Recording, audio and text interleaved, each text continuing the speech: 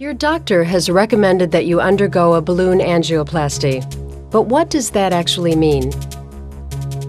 The heart is located in the center of the chest. Its job is to keep blood continually circulating throughout the body. The blood vessels that supply the body with oxygen-rich blood are called arteries. The arteries that supply blood to the heart muscle itself are called coronary arteries. Sometimes these blood vessels can narrow or become blocked by plaque deposits, restricting normal blood flow. In simple terms, a balloon angioplasty is a procedure used to increase the amount of blood flowing through the coronary arteries. During a balloon angioplasty, a heart specialist will insert a thin tube into an artery in your arm or leg and gently guide it towards the problem area in your heart. Once the tube is in place, a small balloon is briefly inflated in order to widen the narrowed artery. During and after the procedure, your doctor will take X-rays in order to monitor your progress.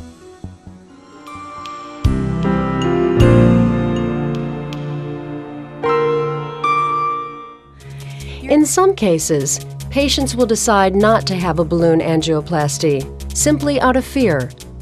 It's important, however, to understand that balloon angioplasty is one of the safest and most non-intrusive methods of improving the health of your heart.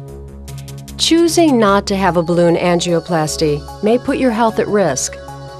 The symptoms you're having may be warning signs of a serious and even life-threatening medical problem. For that reason, you should carefully consider the value of your doctor's recommendation to undergo a balloon angioplasty.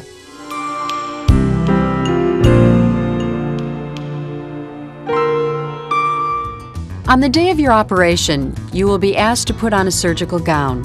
You may receive a sedative by mouth, and an intravenous line may be put in. You will then be transferred to the operating table.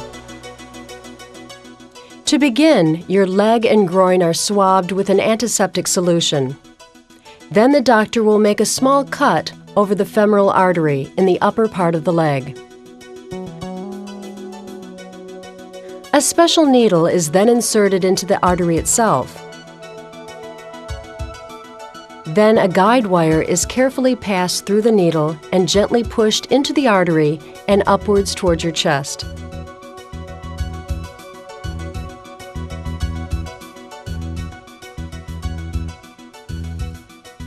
A narrow tube, called a catheter, is threaded along the wire until it too has reached the coronary artery. Next, the doctor uses the catheter to inject a harmless dye into the artery itself. The dye shows up on a TV monitor and is used to pinpoint the exact location of the blocked area.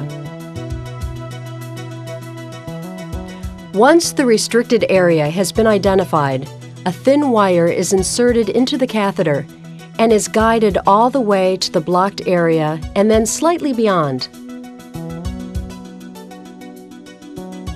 This wire acts as a guide for the balloon catheter. It allows your doctor to position the deflated balloon precisely in the middle of the narrowest part of the coronary artery. The balloon is briefly inflated. As it expands, it squeezes the plaque deposits against the wall of the artery. It also stretches the artery wall and enlarges the channel through which blood flows. Your doctor will continue to inflate and deflate the balloon until normal blood flow has been restored.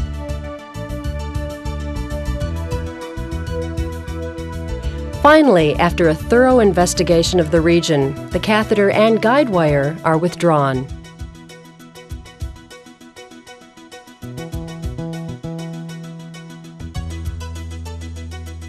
The dye that had been injected will break up and leave your body as waste.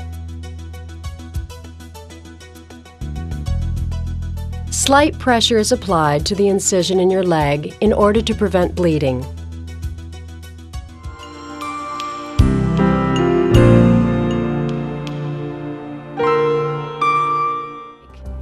Balloon angioplasty only rarely leads to complications. Possible problems include infection or bleeding from the incision where the catheter was inserted. In very few patients, the body can react negatively to the chemicals in the dye. As with all heart procedures, there is some risk of injury to the heart or circulatory system, and even death. But balloon angioplasty is one of the least invasive and least risky of all cardiac procedures.